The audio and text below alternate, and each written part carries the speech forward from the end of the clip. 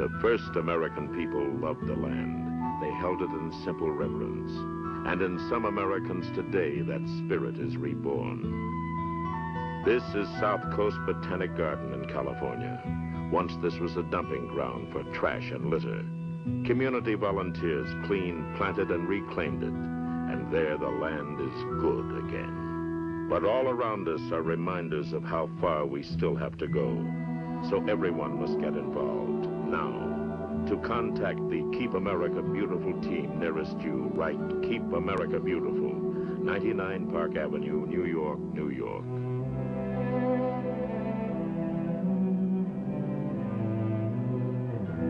People start pollution. People can stop it.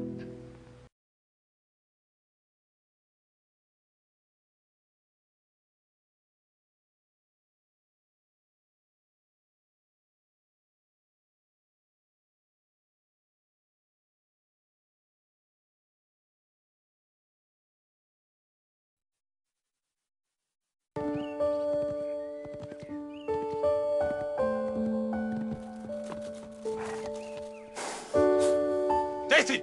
Daisy! Come on, Daisy. Say goodbye to Loverboy. Bye-bye, Romeo.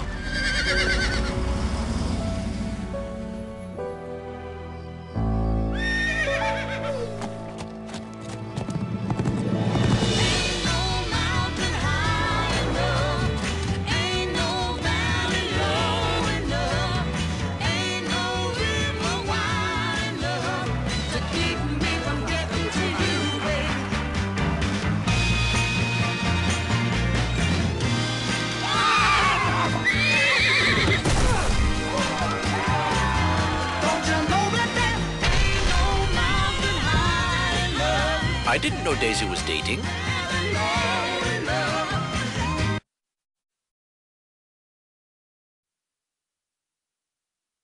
All right, boy, fetch, and I'll give you a treat.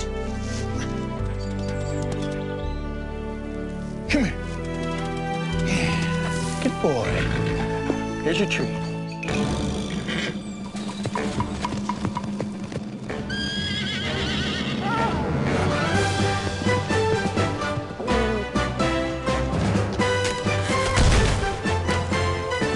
Show off.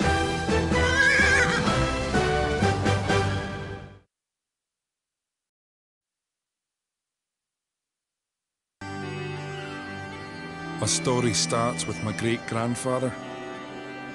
It's a story of strength, triumph, and oats. He left his hard-working folks and set out in search of his destiny in America. It wasn't always easy. He tried his hoof at a number of jobs. Ouch. Oh my. Didn't always go so well. But in time, Great-Grandpa found his true calling. I know because 3 generations later, I'm running in his footsteps. My name is Jake, and I am a Budweiser Clydesdale. Thank you, Great-Grandpa. I love this country.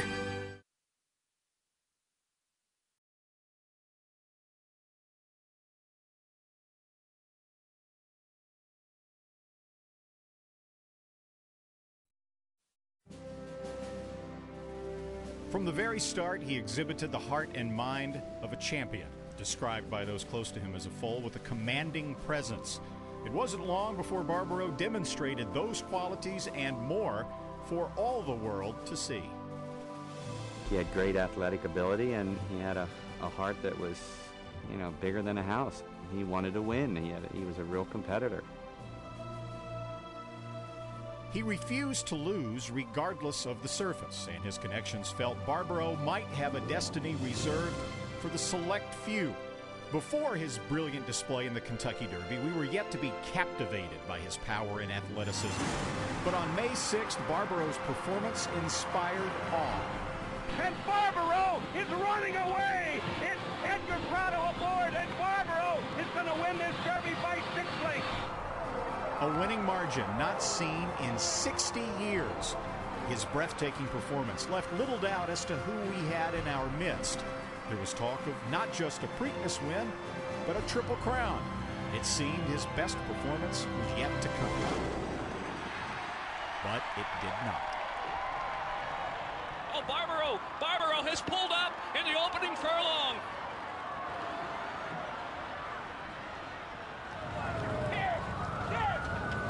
He's got a fracture above and below the ankle. The day after his ill-fated run in the Preakness, it took 6 hours of surgery to insert 27 screws and a metal plate in Barbaro's leg in a desperate effort to save his life. He's feeling very good. He's walking very well in the limb. He's got absolutely normal vital signs today. All of his temperature, pulse, respiration, attitude, appetite. He's doing very well. Barbaro's newest challenge touched so many of us deeper than his races ever could.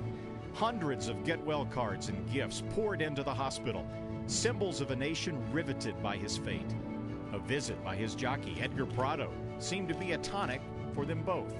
In fact, Barbaro's recuperation was going so well, he watched his buddies compete in the Belmont Stakes.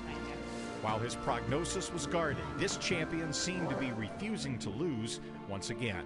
In July, Barbaro's fractured leg became infected and the plates and screws had to be replaced. He transferred too much weight to his left hind leg, his good leg, and he developed a severe disease in that foot called laminitis. 80% of his left hind hoof had to be removed. When the dreaded laminitis struck, the Jacksons and Dr. Richardson considered euthanasia. But somehow, Barbaro continued to battle through his ordeal in good spirits. By late summer, his fractured leg was healing, and he was comfortable enough in his other leg to be taken outside for regular grazing. By winter, there was even talk of moving Barbaro out of the hospital and to a farm in a warmer climate. But in the last few weeks, complications developed in both hind feet. Barbaro was in pain, and the Jacksons simply would not permit their gallant colt to suffer. In the end, as many had expected from the start, the odds simply proved too steep for Barbaro.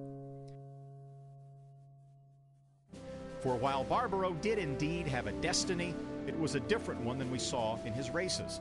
His true potential on the racetrack or in the breeding shed may have gone unfulfilled, but his legacy will forever carry on through work and research conducted in his name at the University of Pennsylvania, in the hope that future champions might fulfill their destinies. For that, and for the wonderful moments Barbaro left us with, the sport of thoroughbred racing will be forever grateful.